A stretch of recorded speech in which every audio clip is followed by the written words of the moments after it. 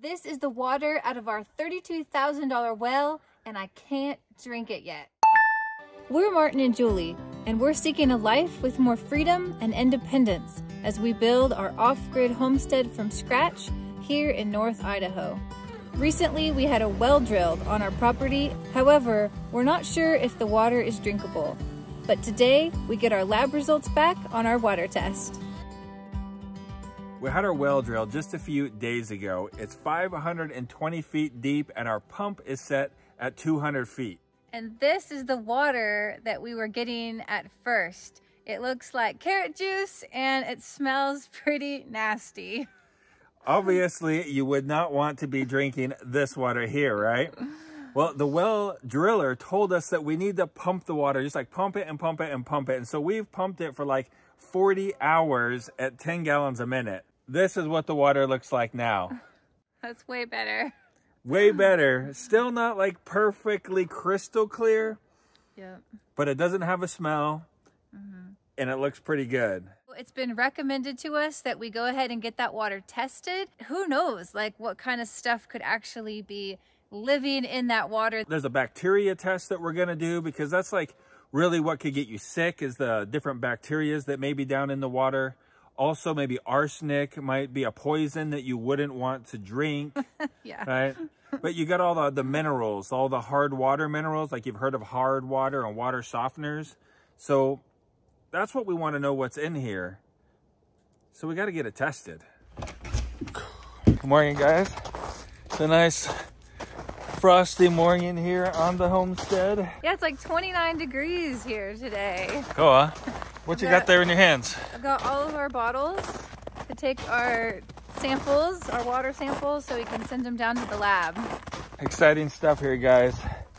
Hopefully we're gonna be able to drink our water soon. And kind of cool, we get to show you the well setup here. Oh, squishy, squishy muddy. So we've got our well here, 520 feet deep. Our pump is a 1/2 horsepower pump set at 200 feet. Frost-free hydrant here. And we're gonna be pumping out some water and getting some tests here. Ready. Let's start it. Sweet.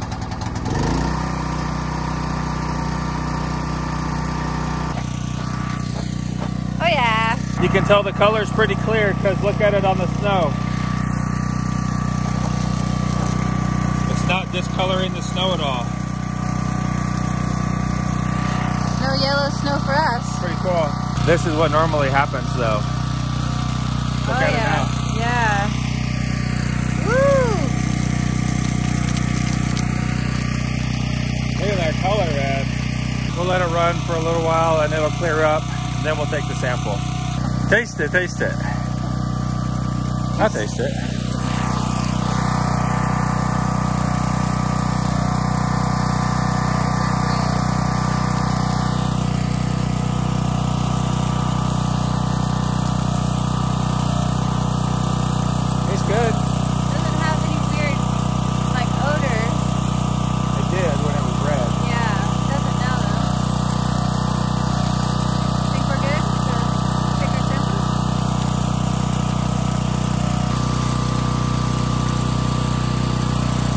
See, there's a definite color difference there between empty and not empty.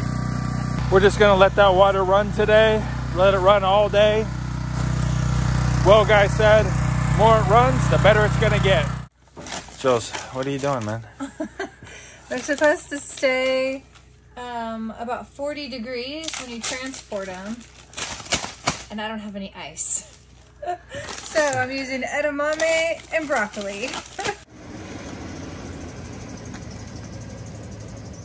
All right, we're here at the drop-off spot. Panhandle pump. Hey. Wow, all kinds of good stuff here. Huh. Here we go. Thank you. Thank you. I saw a thing about Bye, test bottles. We finally got our lab results back on our water test, and we're going to share all those results with you in just a second. But first, we want to answer one of the questions that you guys ask us a lot in comments and also through emails that you send us. And that is how we get our water from the well to the house. We've got our well right here.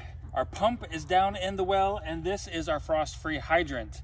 If you didn't see the videos about the well being drilled and us installing the pump and hydrant, there are links to those videos down in the description of this video. So basically, we start up the generator here, we plug in the well, and it starts pumping water. The water comes out of the well into the frost-free hydrant. We make sure that the frost-free hydrant is open, and then we follow this hose. Come with me. So we follow the hose over here, and while we're walking over there, I really want to ask you guys how you would filter the water as it goes into the house.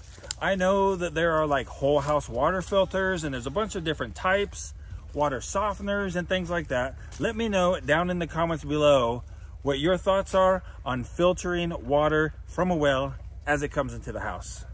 So we're still following the hose here. Following the hose. It keeps going. Where does it go? Oh, the magic hose goes in here. This is our 2,500 gallon cistern that we use to store our water. If you've been watching us for a while, you know that we used to haul water from town and transfer it into this tank. Now, we're just pumping it from our well directly into here. Take a look at that. And as you can see, there's not very clear water in there. So while our water looks clear in a small cup, when you put it in a big tank like this and you're actually looking through feet of water, it's not very clear. So we need to be able to filter this in some way. Oh, by the way, if you're wondering how we get it from here to the shower in the house, we've got a complete video about that in the description of this video as well. This is our Katadyn water filter. All of our drinking water goes through this filter right here. It is an excellent filter. Will filter out almost everything so that you have pure, safe drinking water down here in the bottom, and you put the dirty water in the top. When you send your water in to the lab to be tested, you have a lot of different choices on what you actually want your water to be tested for. But one of the main things is for bacteria, for coliform bacteria and for E. coli. And so in our water, there was no bacteria present. So that is a good thing, right? One of the other things that we were interested in was the hardness of the water. Our hardness rating is 118, which puts us at moderately hard, kind of in the middle range there of hardness. Arsenic is another concern in this area, and actually our arsenic is slightly elevated, just barely higher than what the EPA wants you to have. Actually, if you go back a few years, we're below the standard, but you know how things go, and they lowered the standard, so now we're just above it. A whole house water filter ought to take care of that, no problem at all. Our pH is really good, no problems there.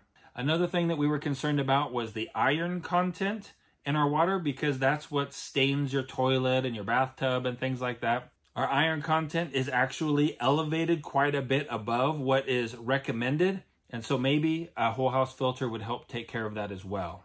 But all in all, our water is safe to drink, except for that arsenic that's just a little bit high. If you have any more questions about our well, put them down in the comments below. And also, I picked out this video for you right over here. Go ahead and click this video. I know that you're gonna like it, and I'll see you over there in just a second.